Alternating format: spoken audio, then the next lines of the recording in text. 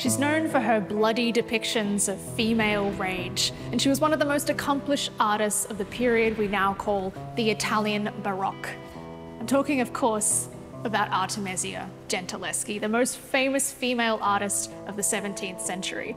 And before this year, this masterpiece of hers had never been exhibited to the public. This painting depicts the climax of a particularly violent story. Around 510 BCE, Rome is ruled by a tyrannical king. The king's son, who is an entitled and violent man, becomes obsessed with a beautiful and virtuous woman named Lucretia and tries to seduce her.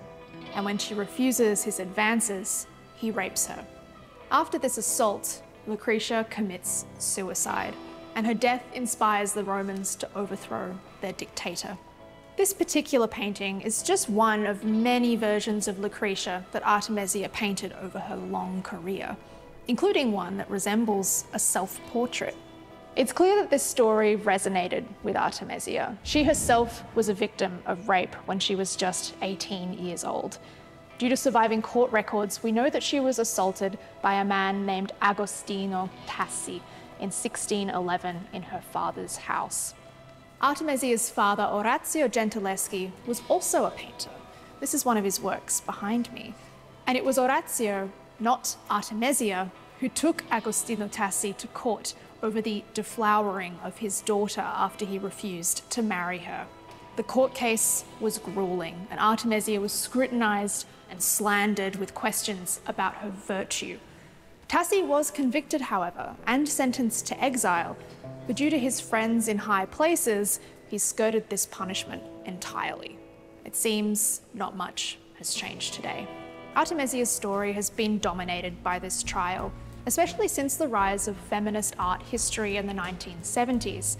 In the wake of the Me Too era, she's become an icon of women's rage at the injustice of sexual violence, and her famous scene of Judith slaying Holofernes has often been interpreted as a depiction of female revenge. But not everyone agrees with this reading of Artemisia's work, though. Some scholars think that the notoriety of her assault has clouded respect for her work outside of her trauma, while others have even argued that her talents have been overestimated due to the spotlight on her biography. We can't know for sure just how much of herself and her experience Artemisia put into her works. It's actually a very modern concept that artworks should reflect the inner workings of the artist's mind and soul. In Artemisia's time, this wasn't really how people thought art worked. Looking at this painting today, though, I still think we can see something of Artemisia. This Lucretia may be naked, but she's not a nude. She is exposed in a moment of resolution, not unveiled for the pleasure of the viewer. And more than that, there's a realism to her body that is rare in paintings of her era, the kind of intimacy with a woman's body that only a woman knows.